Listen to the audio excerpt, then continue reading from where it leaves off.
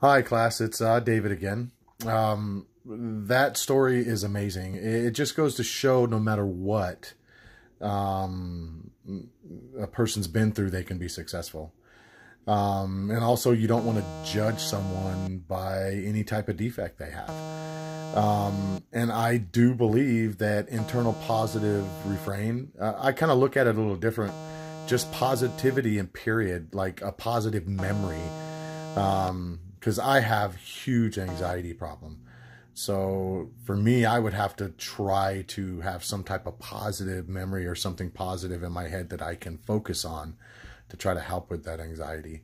But that's an amazing story, and I hope to hear more. Thank you for sharing it.